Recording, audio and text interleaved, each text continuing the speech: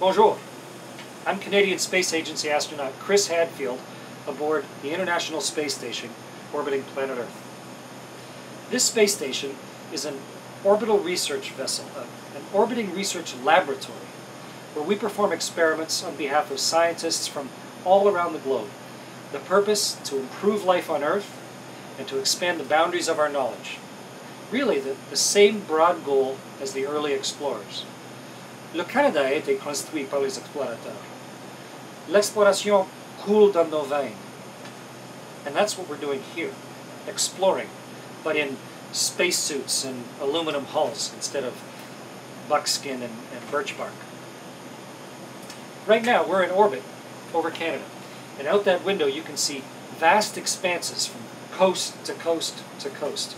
I can tell you there's nothing like the amazing view of our country from 350 kilometers up in space.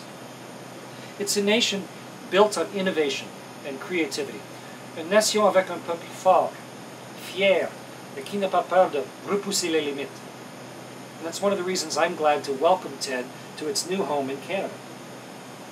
It's the synergy created by people who care passionately about ideas and new ways of looking at challenges that becomes a powerful tool, especially when the result is greater than each of our individual efforts. This is a great opportunity for Canada and for TED to push the boundaries. I'm expecting great things from this new relationship. But remember, keep exploring.